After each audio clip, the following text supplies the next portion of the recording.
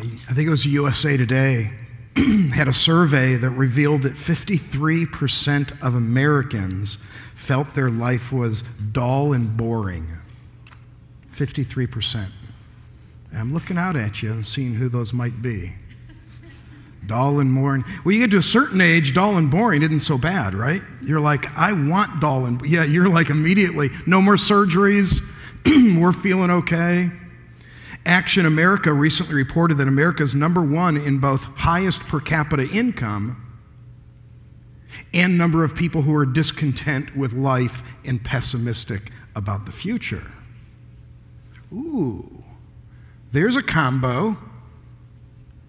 And yet so much of us is convinced that if I had more, I'll be more content.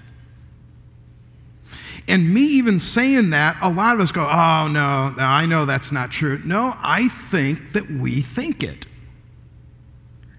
If I just had, if this were just better, or if I had this, my life is more content. Well, apparently, if we're number one in the world, highest per capita income, and also with discontent and pessimistic people, I guess maybe not. Maybe that's not true.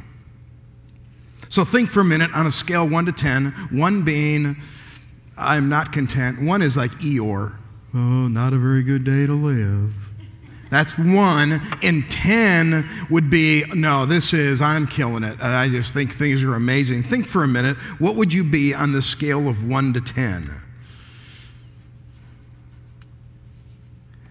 How do we enjoy a truly satisfied life? Where is that found? That's a fair question. Where is that found? Where is contentment and satisfaction actually found? So in the midst of your absolutely fantastic life or less than, in the midst of making money or losing money, whichever you're best at, we have a skill, we can learn to be content in any situation. That's the phrase from Philippians. It's wrapping up a book that has talked a lot about joy. That was the subject. There's a whole lot about joy in Philippians, and now he comes right out and says it, I have learned that I am content in any situation. That's profound. So before we read Philippians chapter 4, starting in verse 10, let's pray. Father, thank you for the privilege of joining as a family together today. Would you help us learn to be even more content and satisfied in our life than we were before we walked in today? I pray this in Jesus' name. Amen. Take a look, if you have a Bible there, it's Philippians 4, verse 10. I rejoiced in the Lord greatly that now at length you have revived your concern for me. You were indeed concerned for me, but you had no opportunity. Not that I'm speaking of being in need, for I have learned in whatever situation I'm in to be content. I know how to be brought low, and I know how to abound. In any and every circumstance, I have learned the secret of facing plenty and hunger and abundance in need. I can do all things through him who strengthens me. How are we content? How do we find satisfaction in life? I'm going to suggest 3, and the first one in your notes is to be thankful. It's a spirit of gratitude. Look at that line. It's almost like it's a little backhanded. It's not. But he says, I rejoice in the Lord greatly that now at length you have revived your concern for me. Well, it doesn't mean that it means they hadn't had concern. But I'm grateful now that your concern for me has been revived. You were concerned, but you didn't have opportunity. Well, you got to unpack that. He goes, I'm really happy that you're now finally helping me. But I understand that you didn't have the opportunity before. So it's okay. I'm not holding anything. There's a gratitude here. Appreciate the help that you are receiving. I'll give you a great tip that we're not living with a spirit of gratitude is then we look around and are critical of people who don't help us enough. I have been there myself. I'm suffering. I'm going through a very difficult time and no one else seems to care. I mean, I can tell you instances. I remember sitting with somebody over lunch or a coffee that I'm going through a life-changing issue, and we got over that conversation in about 3 minutes, and we're talking about a car that he wants to buy. And I'm like, my life is in the balance, and yet you care enough that you brought it up, but that's it. I want the thankfulness and gratitude of Paul that said, hey, whatever amount that you help is great. The fact that the guy was sitting with me for coffee should have been enough. And grateful. I was on the phone literally 2 weeks ago. A friend of mine, his wife is younger than us. She weighs 57 pounds. Can't get her into the psych ward because physically it's not getting figured out. 57.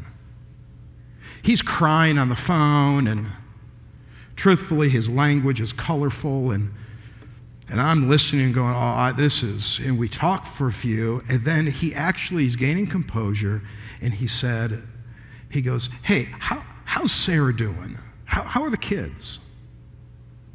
And I literally said, honestly, Brad, it doesn't matter how my wife and kids are doing right now.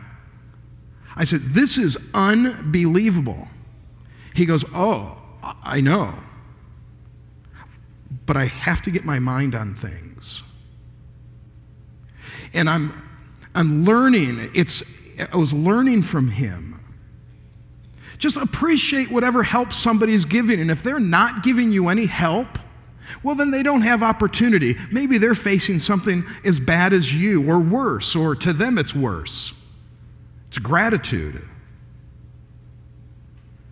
The Bible says these kinds of things, that we're to give praise and be thankful for God in everything. That's Ephesians 5. In all circumstances, with all of our hearts, with all our words, singing with joy. This is like, I should have known this earlier in life. I don't know how I missed it. And so you're going to hear this and you're going to say, oh yeah, we all knew. I didn't know how significant gratefulness is to somebody who is suffering from depression. I didn't know that. I didn't know it was so much from secular counselor to Christian counselor to psychiatrists. I've had events where we'd put on for depression, and I'm kind of backstage talking, and I'm almost getting eye rolls when I said, hey, I heard that gratitude, developing a spirit of gratitude is helpful for somebody who's struggling with depression. And they're like, oh yeah, there's no doubt about that. And I'm like, well, where were you earlier in life? How am I just now figuring this out? I didn't know that. There's a gal named Karen Bouchard. She's an author, Christian speaker. She said, some days I could barely put one foot in front of another. And I found the greatest help in finding ways to say, I'm grateful. Oh yeah, because God said, be grateful and thankful in everything, in all circumstances, with all of your heart, with words, with singing. If you're struggling with forms of depression, I am all for seeking out medical help. That's a That's a very important. It could be something physiological. Get all the tests, the blood tests. Don't they love to do blood tests? Can't you get it out of one vial? Why did we need 20 vials? I'm going to run out. It's a great idea if you're struggling. If you know somebody who's struggling, yeah, get them a physical checkup. Find a great Christian counselor somewhere. Do exercise. There's that list. You know the list, right, of what to do. But put within that something we can all cultivate, and it's the spirit of gratefulness.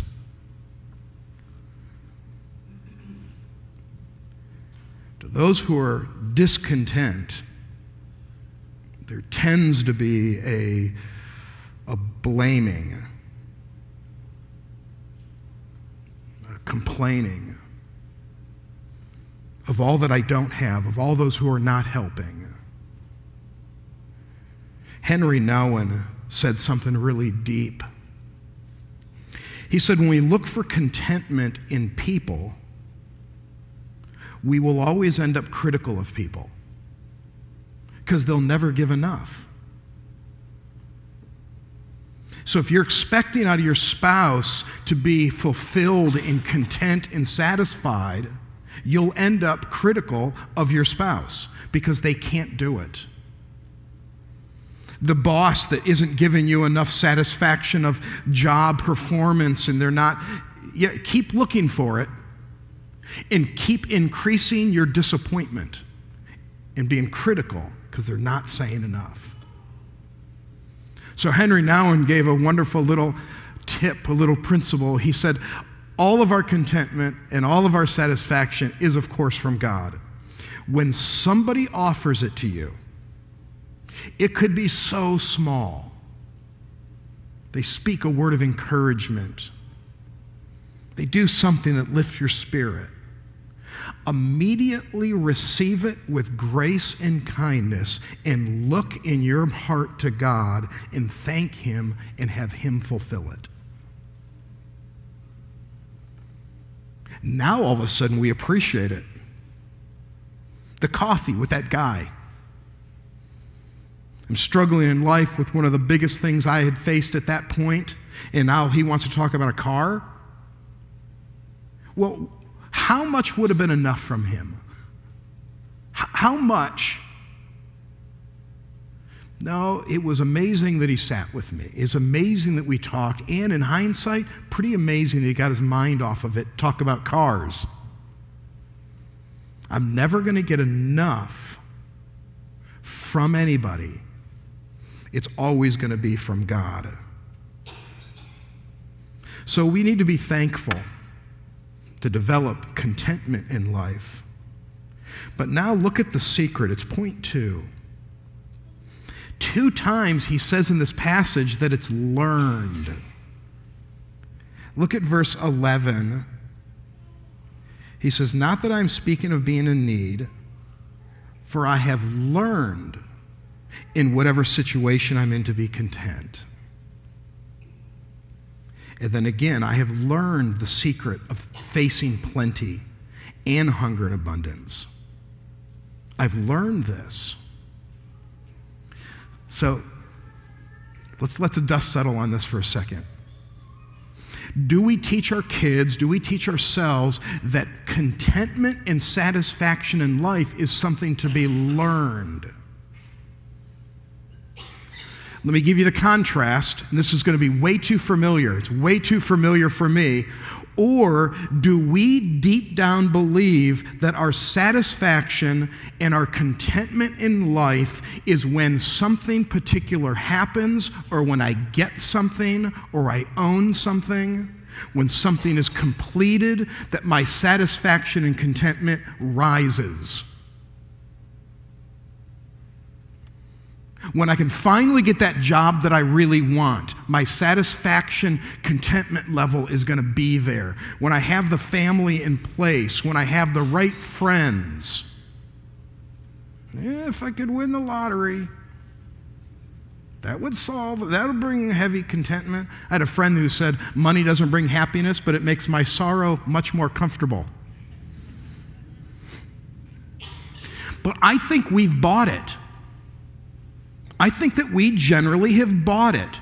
We will be more satisfied after this health crisis is over. Oh, I'll be more comfortable, but more satisfied and content? Do you remember who it is that we're talking about? Paul, who was confined, he was under arrest, falsely accused, dim future, lonely, and he said, I have learned the secret of being content in every situation. Like, I'm there. Would you rather not be under arrest? Oh, yeah. Oh, yeah, of course. But my contentment, that's not at stake. This is remarkable. This is literally a paradigm shift of which we have bought into what the world thinks. Money's higher, contentment's higher. The family, if I could just get married, if I could just have a kid, somehow I've not made it. I don't have access to that contentment because I'm lacking in whatever it is that we're lacking. And he says, no, it's not that way. Not that I'm speaking of being in need, for I have learned in whatever situation I am in to be content. Remarkable. He learned it. One of my favorite verses is 1 Timothy 6. It says, but godliness with contentment is great gain. For we brought nothing into the world, and we take nothing out of it.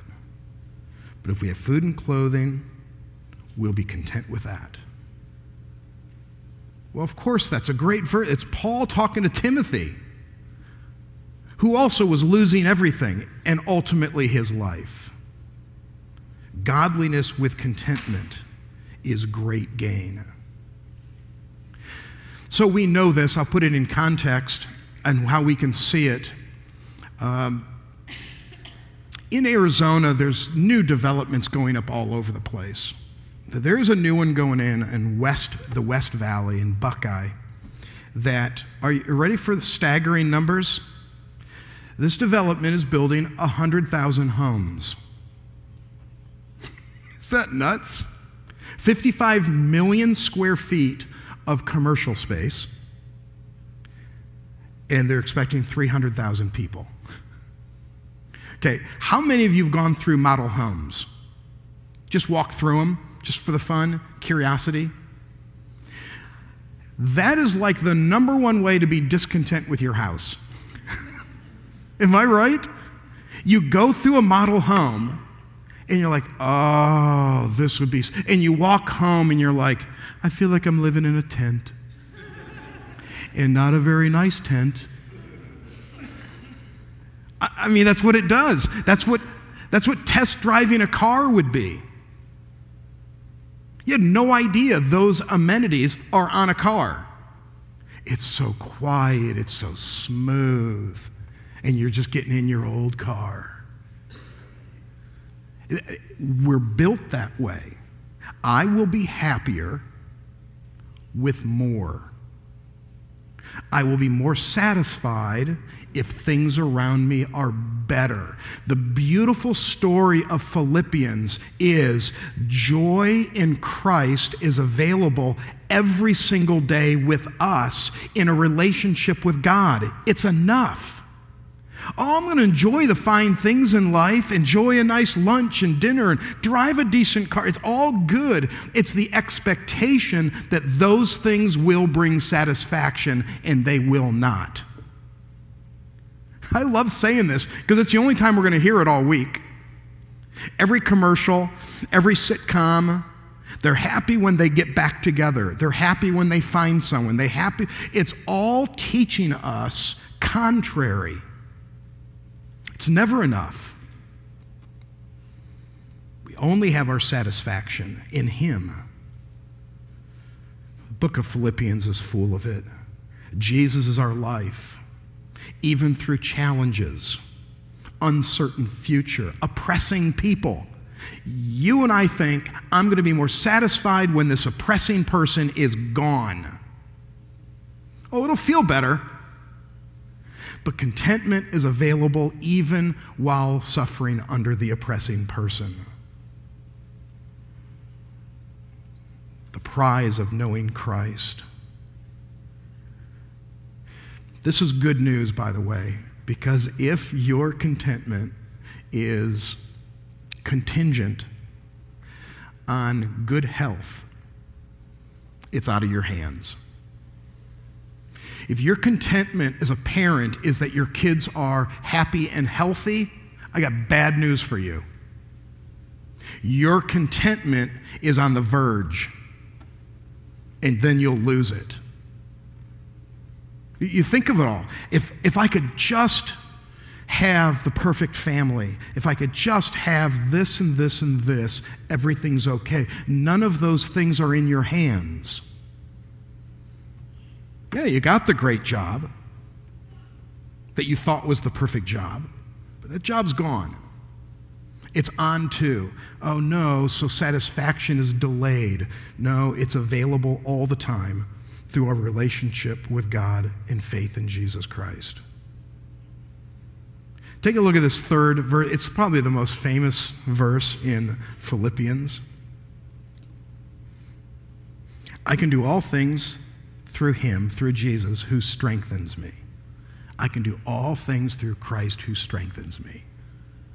I remember seeing Tim Tebow with that under his, the black under the eyes in football. He had Philippians 4:13. I can do all things. If all things meant 2 mediocre seasons in the NFL, if that's what that means, because that's what he got out of it. I mean, is that what it is?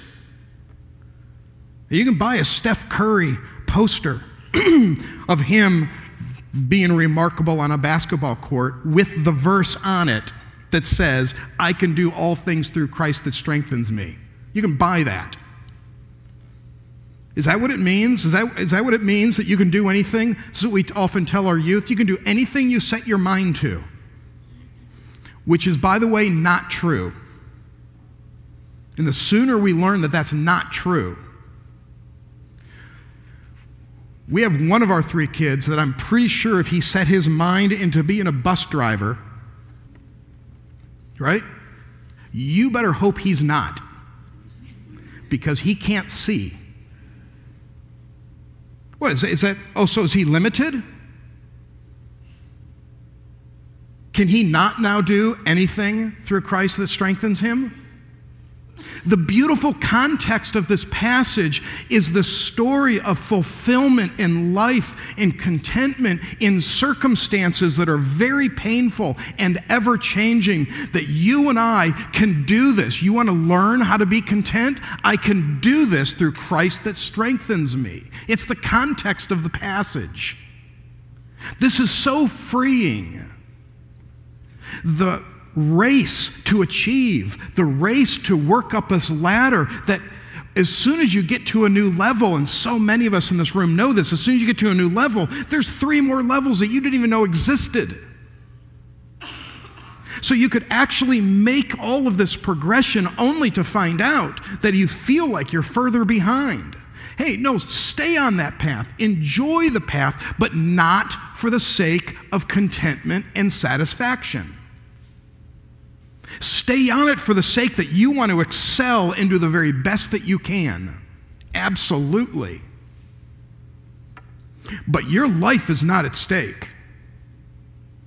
Satisfaction is not at stake.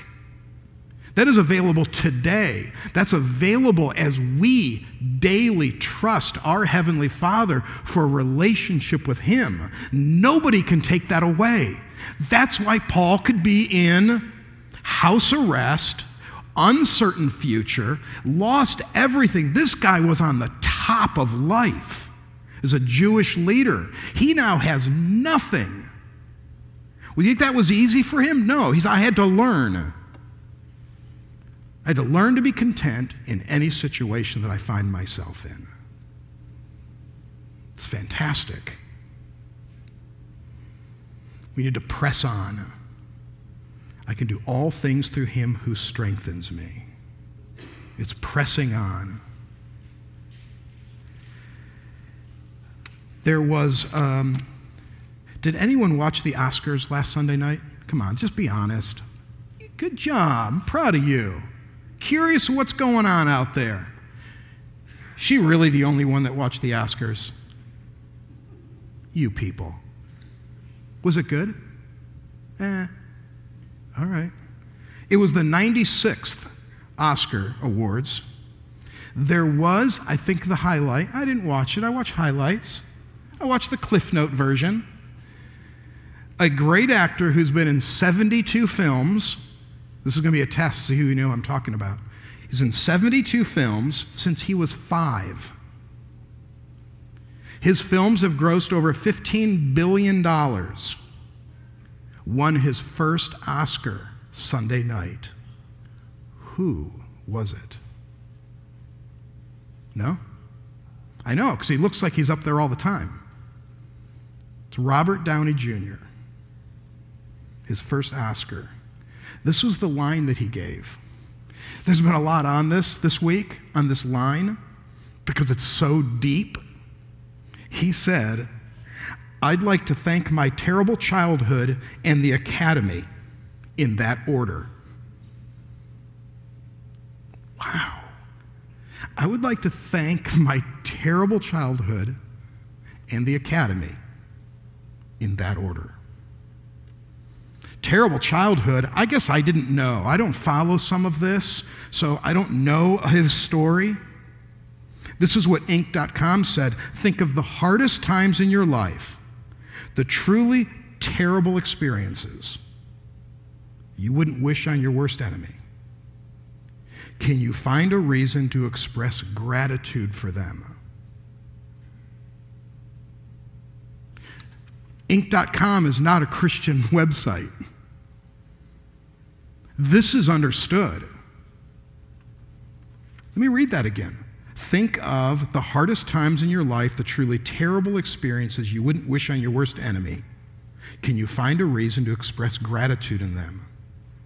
Robert Downey Jr. was addicted to substance abuse so bad that producers could barely get insurance for him to act in his movies. He was such a risk. Robert Downey Jr. began using drugs at age 8, thanks to his father, who gave them and introduced him and taught him. He dropped out of high school, history of gun charges, drug treatment, prison time, parole. Robert Downey Jr. Okay, let's go back to his, "I'd like to thank my terrible childhood and the Academy." That's gratitude. I don't like what's happened to you in your past is painful. We could get everyone in this room to cry so fast with some of your stories, if not many of your stories. It's horrible. Where's contentment in life? It's become so driving that we reach for everything and anything to fill those emptiness and that need. Philippians has taught us it's found in the person of Jesus Christ. Yeah, but what do I do about my past? So says the Bible, secular counseling, Christian counseling.